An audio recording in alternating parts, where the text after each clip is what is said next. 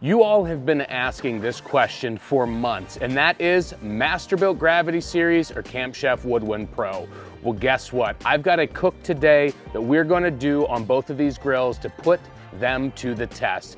I've got two identical Dino bone beef ribs. We're gonna do them identically on each of these grills, same temp, same time, everything, and we're gonna see which one does the best. Now let's get started.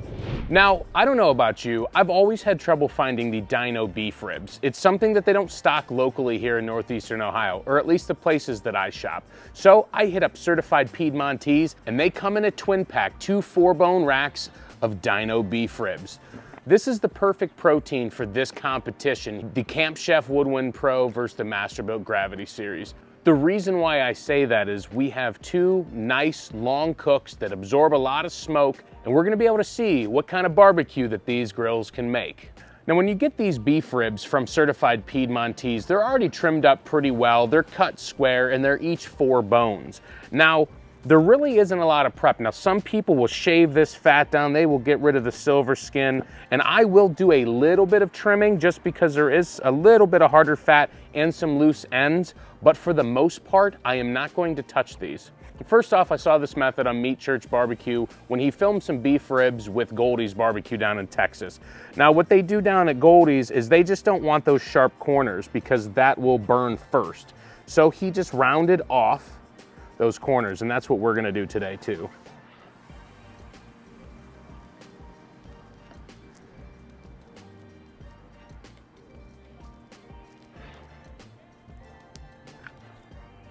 Now, looking at these beef ribs, there is some harder fat here, so I'm gonna go ahead and trim that down a little bit. We've got a little bit of it here too, but I'm not gonna get rid of all of it because we know what the truth is. Fat is flavor. It's gonna help keep these moist, and that's really what we wanna do on these long cooks like these beef ribs. And check the backside. Now, when it comes to beef ribs, there is a membrane, just like you'd see on pork ribs. But the truth is, you don't need to mess with it. All you gotta do is take a sharp knife, and we're gonna score them. This is gonna help with the pullback, but it's gonna also keep them intact. We're just doing a little diamond pattern there on the back. So this rack is basically ready to be seasoned. Now, let's go over and do the same thing with this one. Now, what I've come to love about Certified Piedmontese is the fact that they have cuts, almost every cut of beef that you can imagine, and these are cuts that are a lot of times regional, and things like picanha that I can't find here in Northeast Ohio. So they've been my source for a lot of things like picanha, like these Dino beef ribs that I just can't get my hands on. I'll put a link down in the description for Certified Piedmontese. Not only do they have high quality beef, it is some super tasty beef too. Now, for many people, they call these Dino beef ribs brisket on a stick, and that's kind of how we're gonna treat this today. Now that we've got them trimmed up, I like to take a paper towel and just pat dry them a little bit. That's gonna help remove any excess moisture off the surface because I'm gonna be using a binder today, and I wanna be able to control the moisture myself. Now, today as a binder, I'm gonna be using olive oil. In all honesty, I use olive oil as a binder more often than I use any other binder. For me, I like the finish that it creates. Everybody's got their preference though, but I use olive oil more than anything else. Just gonna wipe a little bit on the back, even though we're not gonna be seasoning anything on the back today. Now that we've got the binder on these ribs, it's time to season it. Now today, I'm gonna be using one of my homemade rubs to season it. I'm gonna put a link down in the description, but it'll pair great with these beef ribs. The only thing is we're gonna call a slight audible, and I'm gonna start out with some coarse black pepper. That is gonna help produce some awesome bark. Now, there is some coarse black pepper in my rub, but I want a little bit of extra. So get in there, and you're gonna wanna add this first before the other rubs. And if you know anything about Texas barbecue, the pepper is what builds that beautiful bark. Now I'm gonna come in here with my rub, which, like I said, I will have the recipe down in the description, and I'm going to put a nice coating on this. I'll use the backside of my glove to help pat that in.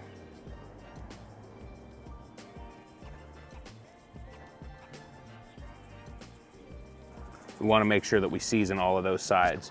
The bone side really doesn't matter because we're not going to be eating the back side there. All right, touch up anything we might have messed up while we moved it around.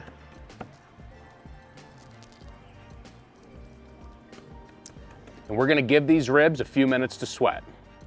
All right, these beef ribs are sweating, it's time to get them in. We're gonna get a rack in here on the Camp Chef Woodwind Pro. And as you can see, we've got a pan here with some Wagyu beef tallow. We're gonna be using that and smoking that throughout the day along with these beef ribs. Now, when you put these into the grill, you want the thickest side to be towards the heat. And then we're going to kind of offset it away from the heat source. We're gonna go ahead and get this shut.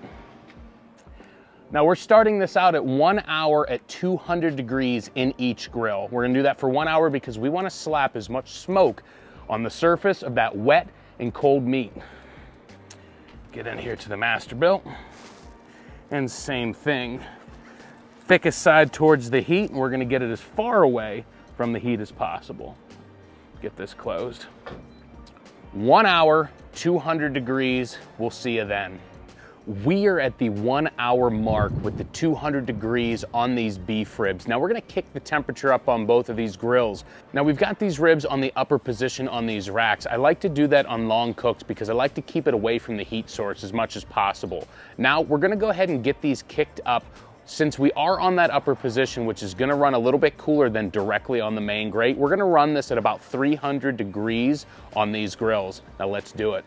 Now we're running the Camp Chef at smoke level 9. I like to go 9 or 10 for most cooks when we're doing a lot of smoke. Got that set, and we'll get over to the Masterbuilt.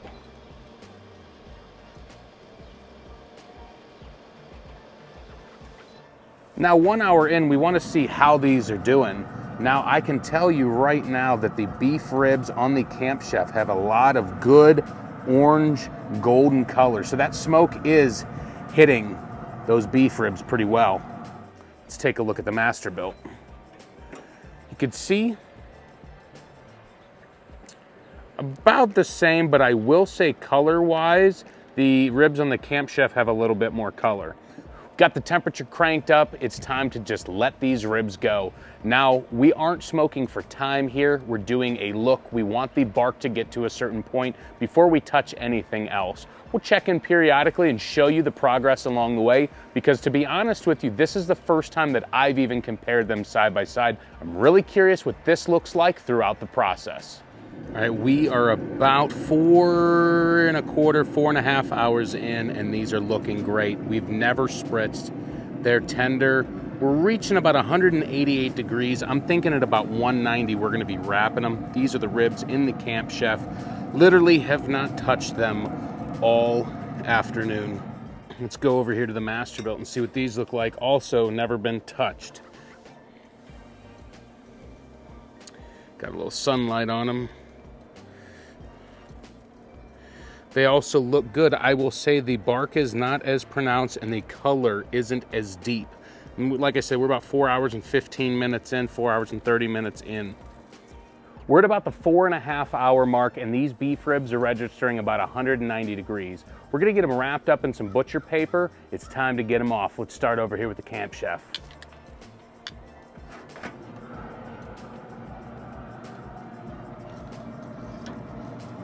Now I want to do my best not to disturb these or disturb the bark.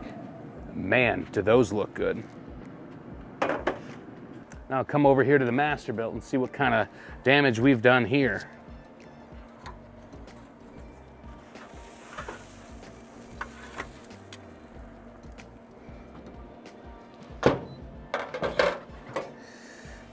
Now, I can already tell you I see some distinct differences. Let's get on over to the table, let's talk about them. These beef ribs have been in the smoker for about 4.5 hours. Now it is time to get them wrapped now that they're about 190 degrees.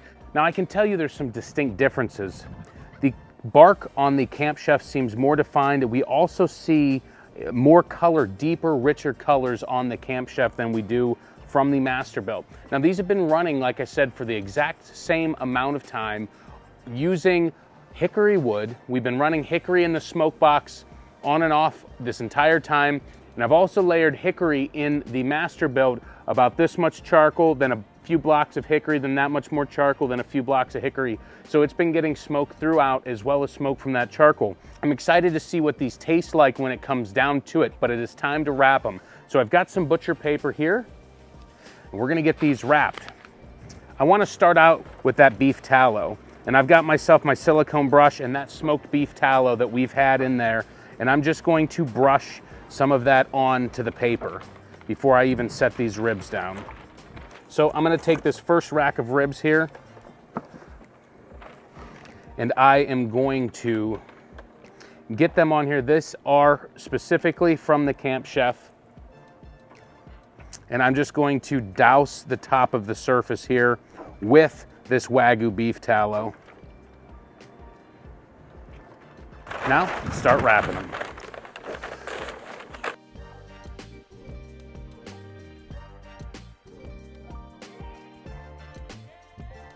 We've got the one for the Camp Chef wrapped. We're gonna get it back into the smoker.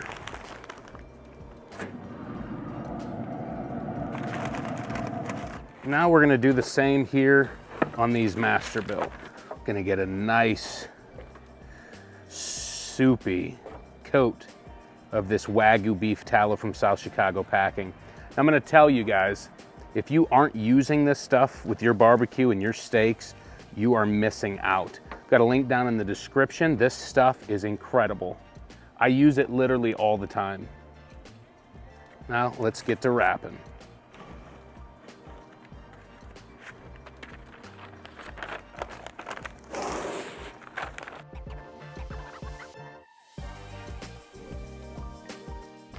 All right, and we'll get these back in the Masterbuilt.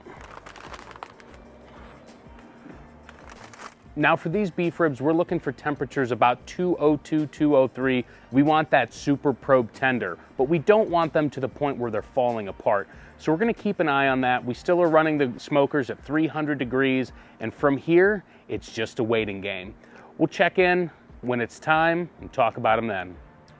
All right, so we're at about 5.5 hours in. I just probed these beef ribs and they're sitting right around that 203 degree mark. It is time to pull them off. I'm gonna get them on this cookie sheet, leave them wrapped up. We're gonna get them into my oven inside to rest. We've got the oven set to the lowest temperature, which is 160 on my oven, and we're gonna rest them there for at least an hour. Let's go ahead and grab these off. Now, just so I don't forget, I'm going to mark these. But this one's the Masterbuilt.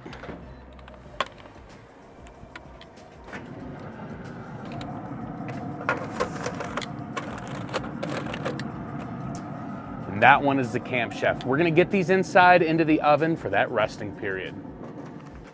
We gave these beef ribs an hour to rest, and let me tell you what, my house smelled incredible for the last hour. It is time to get these pulled out, but we're gonna be doing something a little special today. From time to time, I'll get comments about, well, it's my opinion, I don't ever have anybody else tasting this. And because this is going to be a preference, whether it's the Masterbuilt Gravity Series or the Camp Chef Woodwind Pro, we want to get some outside opinion. So I'm actually having my family over for dinner tonight.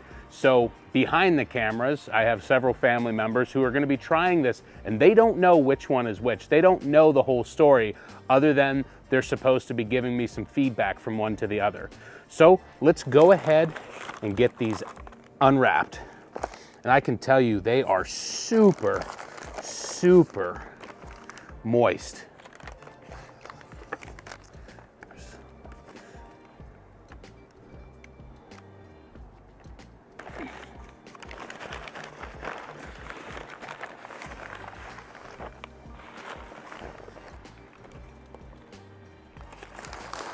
Now, if you recall, I talked about that Wagyu beef tallow and how we would be saving it for later. Now, obviously, we used it when we wrapped it to wet the paper and to give a nice wet finish to these ribs. But we've been smoking this for hours. I actually left it on the smoker even while we wrapped it. And I'm just gonna drizzle that Wagyu tallow over these beef ribs. Now, I know which ones are which, but I'm gonna give you my honest feedback. I'm not bought and paid for by any particular company, but if any companies are out there willing to, just kidding. I would never do that.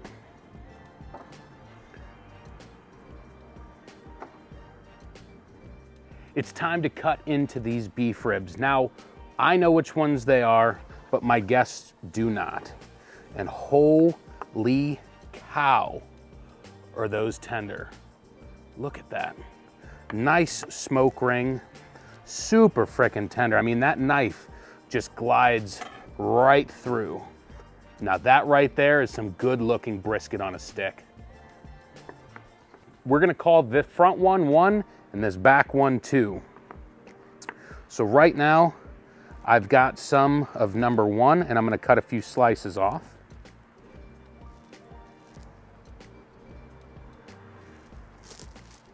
So we're on the 1s and the 2s. Everybody's gonna try that. Those are seasoned the same. We use the same hardwood in there to smoke them. 1 or 2, and why?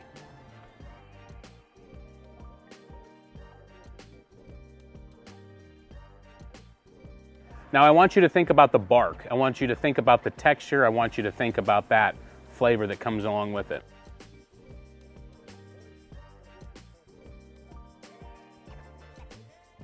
Well, let me give my opinion here. So here's number 1. Very tasty, very moist. The seasoning on there is perfection. It is not too salty, it is not too peppery, it is not too anything. It is very savory and it is absolutely delicious. Now on to number 2. They are distinctly different. So number 1 is the Masterbuilt. Number 2 is the Camp Chef. Now I will disagree with the crowd on the bark. The bark on the Camp Chef is far superior to the Masterbuilt. It is got that deep, rich, dark, meatier finish that you would expect on a brisket. We got much deeper color, we got much darker color than we did on the Masterbuilt. Now granted, they are both delicious and honestly, they're very hard to tell apart because they are both extremely tasty. I'm gonna be 100% honest with you here and say that this is such a close battle between the two grills. To the point where most people, even if you're familiar with the grills and you've cooked on both of them, I think you would honestly have a hard time saying which one came from which. The Camp Chef produced a richer, deeper, more meteor-like bark, while the Masterbuilt didn't. But you taste more of a smoky flavor from the Masterbuilt than you do the Camp Chef. But when I say more, we're talking just a slight little bit of a difference. The one thing that I can say about this Camp Chef Woodwind Pro is it is the closest thing to a charcoal smoker in terms of taste and presentation that I've seen to date. Prior to this, pellet grills always sort of had a little lack behind a charcoal smoker like the Masterbuilt Gravity Series. But today, now that I've seen them side by side, I can honestly tell you that I don't believe many people could even tell the difference or tell me which one came off of which. So what I'm gonna do for the rest of this summer is I'm gonna do experiments on these grills, on the Masterbuilt Gravity Series and the Camp Chef Woodwind Pro. And we're gonna try and nail down which one is better and why, and maybe it even depends on what we're cooking. So go ahead, get in the comments, tell me what you'd like to see me compare, because this experiment went extremely well. Now we're gonna wanna see what some others do too.